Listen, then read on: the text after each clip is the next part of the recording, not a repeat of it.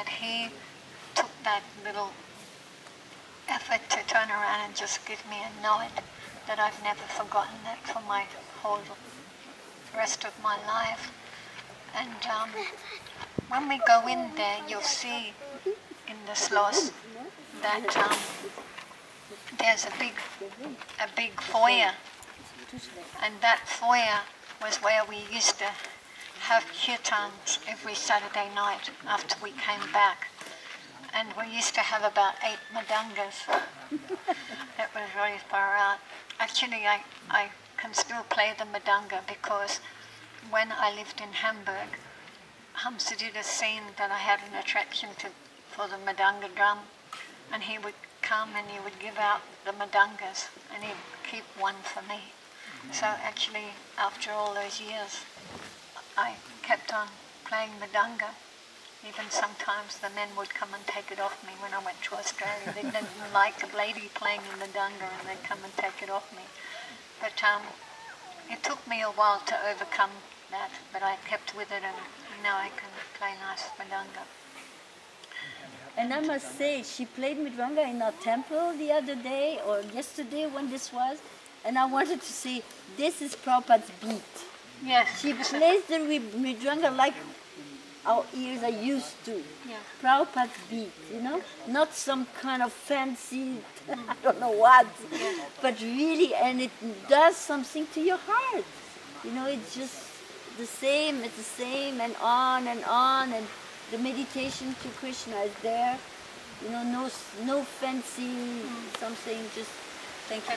That's true, actually. I noticed that a lot, that the way the devotees play madanga these days, it's not really the way Srila Prabhupada showed us, and we all learned how to play that beat that Srila Prabhupada played us, and we'd play here and in this loss, and we'd all keep time.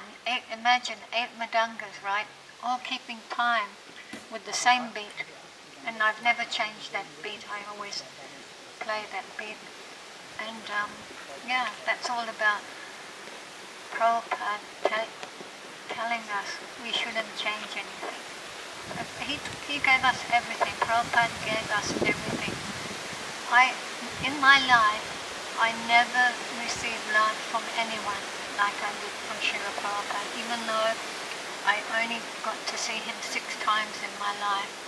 But those memories of those small little things that he did to make me feel comfortable, and you know, he could feel when I was afraid or you know, couldn't read the Sanskrit. He would read it with me, and in the end, even though I couldn't do it, he said, very good.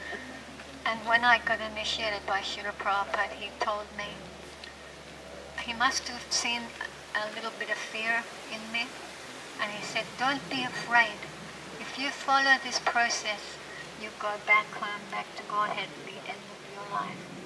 So Prabhupada gave us everything, and he loved this castle, and he wanted it to be our German headquarters, but unfortunately it didn't happen, and I wish it did, because it's really nice coming back here again. I was very, very happy when I read the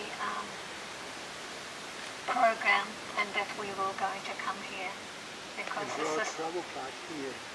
Prabhupada came back. Yes, yes, he is. He is back here. But this is the last place I lived in Germany before I went back to Australia in 1977, and this was the last place that I lived. And actually I didn't really want to go back to Australia. Harikesh sent the householders to different places, and he said that we should go back to Australia because I was born there.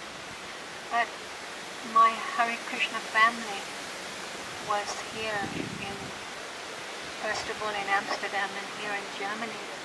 So I didn't really want to leave. I wanted to stay here with you all. But Krishna had his plan for me to go there. So this is the last place I was, so it's got a very strong memories for me. Cooking in the kitchen, remember when we had the fire sacrifice out here, and all the devotees were getting initiated, and Himavati had us in the kitchen, all us girls. And I said, oh Himavati, can't we just go out there to the sacrifice and see Srila Prabhupada? She goes, seeing Srila Prabhupada is serving Srila Prabhupada. But then some years later, I seen a video of the initiation, and there I was. I must have escaped the kitchen for 1 minute, and I had my little head poking over the top in that film.